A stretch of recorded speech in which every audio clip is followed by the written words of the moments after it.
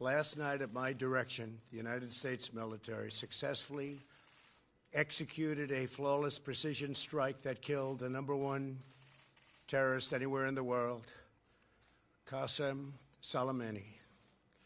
Soleimani was plotting imminent and sinister attacks on American diplomats and military personnel, but we caught him in the act and terminated him. چرا ملت ایران میگن مرگ بر آمریکا؟ اولا بنده این رو برای حضرات بزرگان آمریکایی روشن کنم.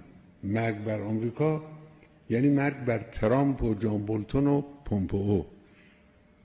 مرگ بر اینا یعنی مرگ بر سردمداران. ما به مردم آمریکا کاری نداریم.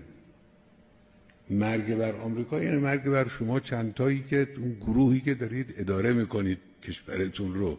مراد اینه. حالا در این دوره این